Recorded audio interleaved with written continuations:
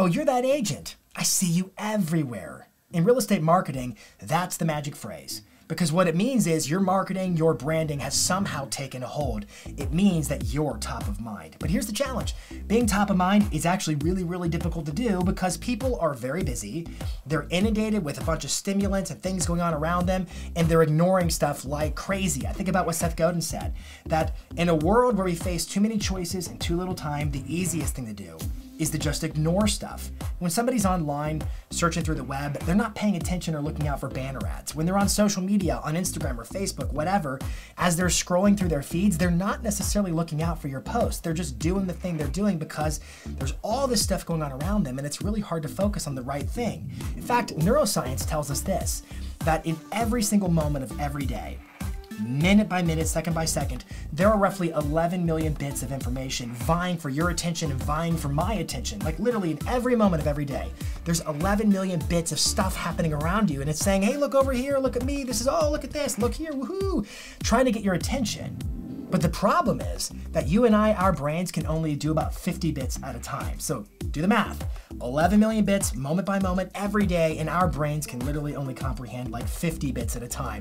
Which means, if you do the math, that you and I are walking through life minute by minute, day by day, moment by moment, pretty much oblivious to everything going on around us. That's our reality, and it's tiring, right? It's a whole lot to keep up with, but consider this. Retargeting ads have about 10 times the click-through rate as your regular run-of-the-mill standard first-time audience ads. 10 times. Wow, that's interesting. Now, what's a retargeting ad? Retargeting means that I am actually targeting my advertisement at an audience because they've had some prior interaction with other marketing I've already done. It means this isn't their first rodeo. They're seeing something again for the second, third, fourth, fifth, whatever time, versus a first-time audience where it's cold. They don't know me yet. So what's the meaning of that, Jason? What does all that lead up to? Well, it tells me that familiarity and the frequency of your marketing actually really matter. That it takes time to gain somebody's attention and you gotta stay at it over and over and over again, but we know that, right? We know that you can't just do like one postcard of my farm and that was good. I did it, we're done.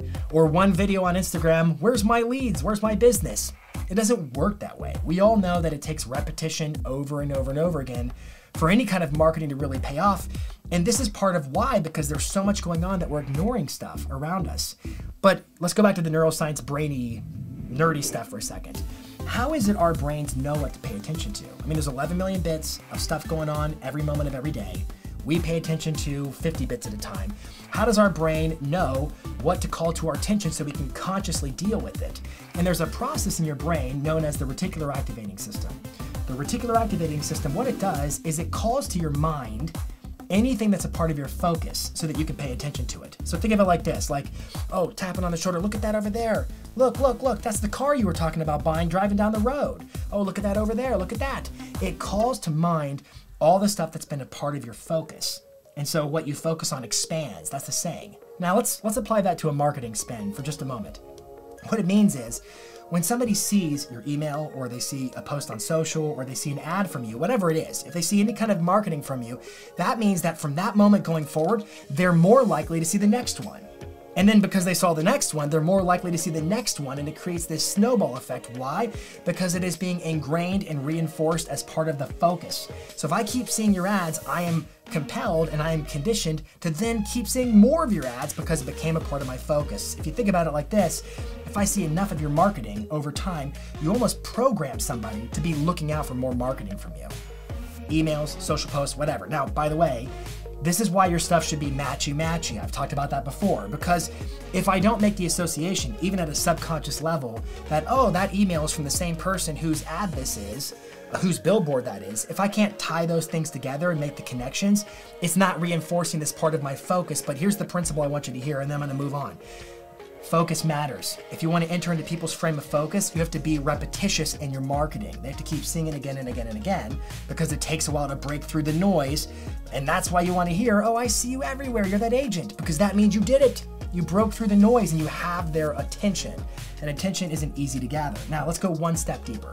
One step deeper. There's another part of your brain called the 𝒆𝒚𝒘𝒉𝒆𝒓𝒆. I know it's a big word. I had to YouTube the word so I could say it right. The 𝒆𝒚𝒘𝒉𝒆𝒓𝒆. And what this part of your brain does, I remember I read about it, I was reading a book from Malcolm Gladwell called Blink, and he brought it up and I never forgot about it, so I was researching it just to prep for this video today. What the fusiform gyrus does, or rather, how it gets activated, is when you see another person's face. It's the part of your brain that lights up on an MRI when you're looking at another human being's face. Now, if I'm looking at a regular object like my phone or something like that, it's not the same thing. You see, like I look at an object in a different part of my brain than when I look at somebody's face. And the fusiform gyrus is more complex, more sophisticated, more nuanced. It also gets activated, this is interesting to me, it also gets activated when you're looking at an object that fits within your field of expertise. So for example, like if I'm an architect, then I may look at houses or buildings with a lot more nuance and sophistication than the average person because I'm an architect. And it is my fusiform gyrus through which I am making those associations and doing that analysis. In other words, this part of your brain processes more deeply. So here's the point. And this isn't that complicated, really. Here's the point. Put your face in videos and photos on social media and in your ads and everywhere. Because guess what? We know that through the reticular activating system, we have to have repetition, right? I have to keep putting my marketing in front of people and they have to make the association that it's my marketing so I can build up that attention, I can build up that mind share and get to the point where people say, I see you everywhere. We know that. But the second thing is like, make sure your face is in there. Because when they see you, your face, not your logo, not the colors, I mean, that stuff's great. But when they see your face on video, on photos, everywhere, the level of association is much deeper, much stronger. And in a way, it helps you cut the line to gaining that mind share in the marketplace. Put your brand everywhere, put your face everywhere, and you're gonna build up to where people keep saying, you're that agent. I see you everywhere.